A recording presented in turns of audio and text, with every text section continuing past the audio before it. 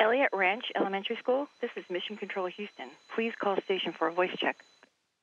Station, this is Elliot Ranch Elementary School. How do you hear me? We hear you loud and clear.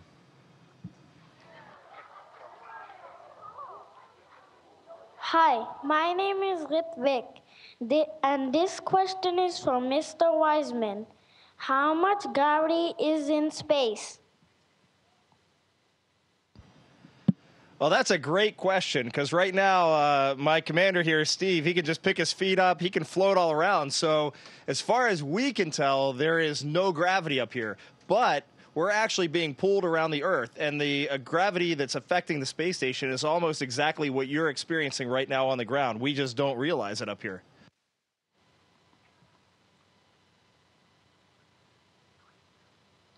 Hi, my name is Alex, and this question is for Dr. Swanson.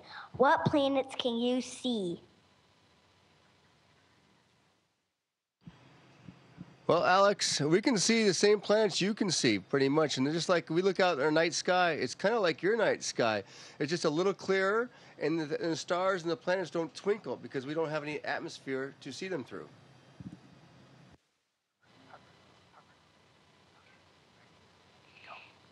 Hi, my name is Harper, and this question is for Mr. Wiseman. What are the first things that you would 3D print for the ISS? And once you're done 3D printing, what would you 3D print for fun? Well, that's a really good question. We're hoping to have a 3D printer up here in October, and I really hope I get a little bit of time before I leave to play with it. So the first thing that we will print is actually going to be a design from school children, I think a little older than you all, that they submitted to NASA, and that'll be the first thing we print. And it's still a surprise to me. I don't know what it's going to be, so I'm really excited to find out what they picked, but I'm sure it'll be great. And what would I print if I could in my own free time? Right now, I miss my kids, so I think if I could make little 3D models of my kids and just float them around up here, I think that would be great. Hi, my name is Amina, and this question is for Dr. Swanson. On Earth, we know that it is night and day by looking at the sky. How do you know when it is night and day on the ISS? That's a really good question. We do. We see 16 sunrises and sunsets every day up here. I know what time it is, though, by my watch. And that's what we live off of. We live off of actually the time that would be in London, England. And that's what we set our watches to. And when it's 6 in the morning, we get up. And when it's 10 at night, we go to bed. So that's how we kind of live our life. Hi, my name is Ethan, and this question is for Mr. Wiseman. I have been researching the space elevator idea for the ISS. What do you think the benefits are, and do you think it would be possible that it will ever be constructed? Wow, that's a great question. I think it's really complicated, and with the materials and the engineering and science that we have right now, I would say it's almost impossible under today's technology. But that doesn't mean it is impossible. And what benefits? Well, when I flew up here on a rocket ship, almost 90%, maybe even a little more, of my vehicle was all fuel, just to get me through the atmosphere into space. So if we could have a space elevator that could just slowly bring cargo up to the space station, well, that would be phenomenal. It would be a huge savings for time, energy, and money. But we'll see. I think it's a little ways in the distance. But keep doing the research, because it would be great to have. Hi, my name is Evan. This question is for Dr. Swanson. What have you found most surprising or challenging about your work on the ISS that all your special training beforehand did not prepare you for? That's a good question, too. For me, it's been when you work, of course, in this environment, you can see everything floats. And so it's actually keeping track of everything when you work on a project. All your tools and all the parts, you have to keep organized and keep secure someplace so they don't float off and all of a sudden you don't know where they are. So that's one thing we really have to work on up here, and that's, I think, almost the hardest thing to do on any project.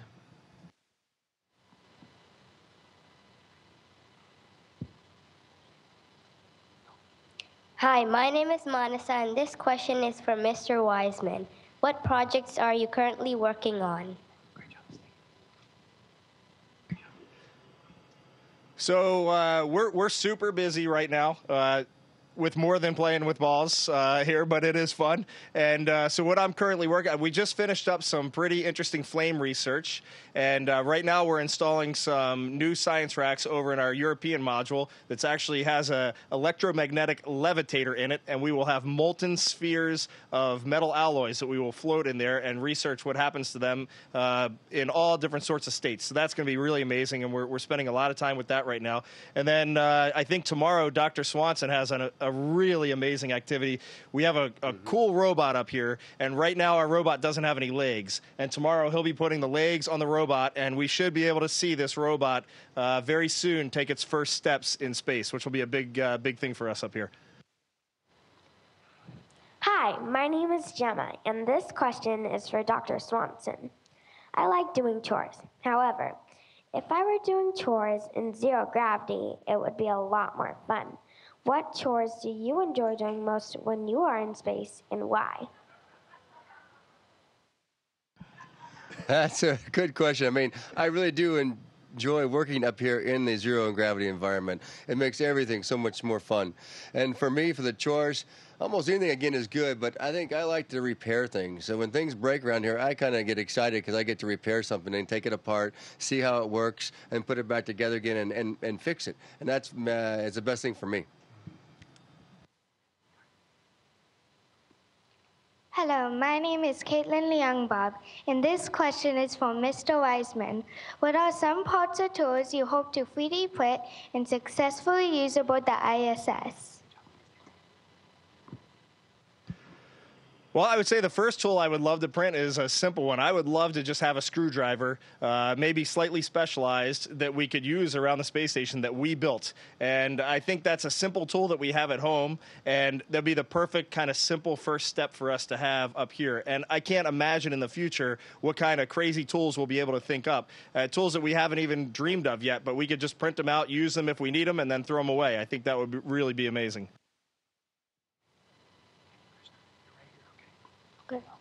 Hi, my name is Krishna, and this question is for Dr. Swanson. How do we prevent or protect the ISS from solar flares or storms?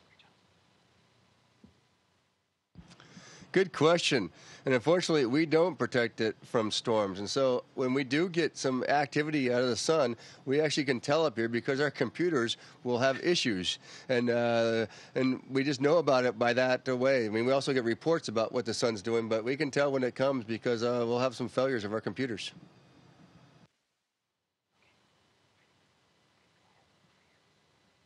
Hi, my name is Disha, and this question for Mr.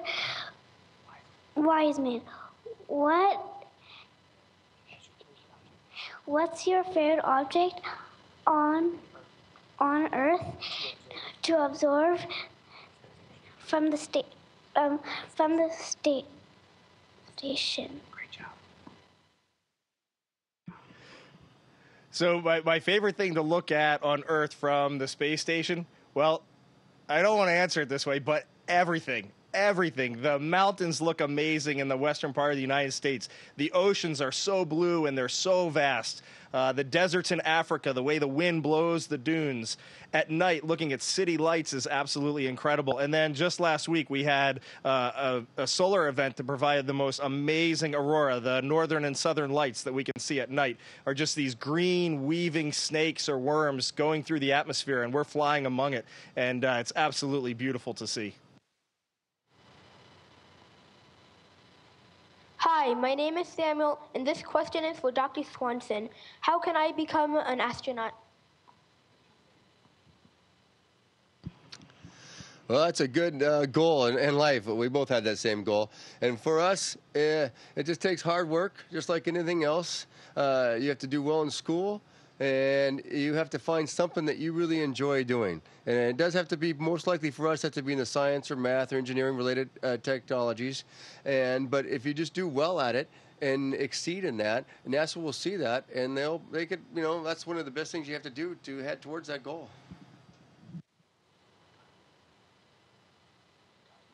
Hi, my name is Matthew, and this question is for Mr. Wiseman. What kind of food do astronauts have to eat to have a healthy, balanced diet? Well, that's two different answers. The foods that we have to eat and then a healthy, balanced diet. So I've actually gained a couple pounds since I got up here, so maybe I need to eat just a little bit less. But all of our food is shipped up from the earth, and it's basically called shelf-stabilized food, so it'll last for many years. And it mainly comes in little pouches, and we just rip a pouch open, and inside will be, I don't know, chicken fajitas or maybe some sort of beef enchiladas. And really, the food is actually pretty good, considering how stable it is and how long it lasts. So I eat a diet pretty much like yours. The only thing I don't get is an occasional pizza, and I would love to have a pizza right now.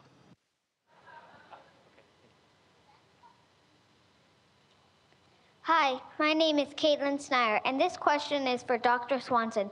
Do you take care of animals in outer space? Unfortunately, we don't have animals up here. I would love to. I'd love to have a pet. I have pets at home. I have 3 dogs and a cat, and I would love to have an animal up here. But I think it would be interesting for the animal itself to live up here, and it'd be a little messy to clean up afterwards.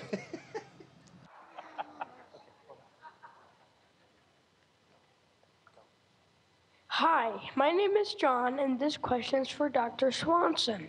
Do you have any favorite games that you like to play when you have free time? Yeah, we do have games we do like to play up here. And they all about, they're based on games on Earth, but they're all a little different up here because everything floats. So we have other games we like to do.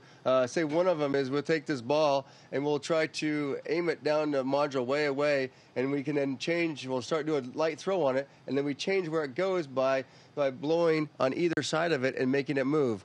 And we'll see a little example of that. He can make it move by that. And so we try to aim that way. It's just a game we play and see who can get it close to a certain object at the end. But we have many games like that we play. And they're all fun up here because everything floats.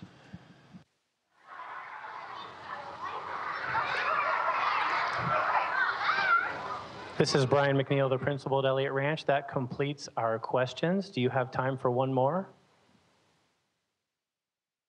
Oh, absolutely. We have time for one more. I have a question. Last week, you discovered plant life growing on the outside of the space station. What are your theories as to why that is? Oh, I don't know. That's a great question. I've been thinking about this when I'm floating in my bed at night trying to go to sleep. How could this even be? So first, I'm ecstatic that they actually have found this. And it's just one of the many amazing things that happen up here when it's the unexpected discovery. I think that's my favorite part of living on the space station. Here's something that we didn't think was possible. We never even thought to look for it. Here they're looking for it, and we find it. And now we got to answer those questions that come from that, and the answers are going to be amazing. I guarantee it. Well, we'd like to say thank you, Mr. Wiseman and Dr. Swanson, for your time. We know you're very busy. This completes all of the questions from Elliot Ranch Elementary School. It was our pleasure. Those were some great questions. Thank you.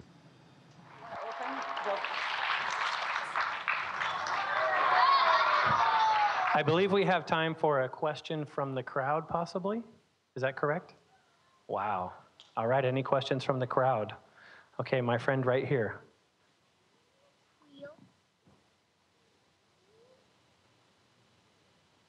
We have a question from the crowd. Is aliens real? Are aliens real? Well, it's a good question. I don't know. Sometimes I think he might be alien, but that's a different story. But no, I don't know for sure. You know, but the way I look at it is there are so many planets out there that could be possibly have life in this universe that we have. I mean, it's an enormous number that it almost seems to be there has to be something out there. I don't know what it is. I don't know where it is, but the odds are there's something. All right, Mr. Wiseman and Dr. Swanson, thank you again so much for your time. We'll let you get back to your busy schedule. We appreciate your expertise in sharing with us. Our pleasure.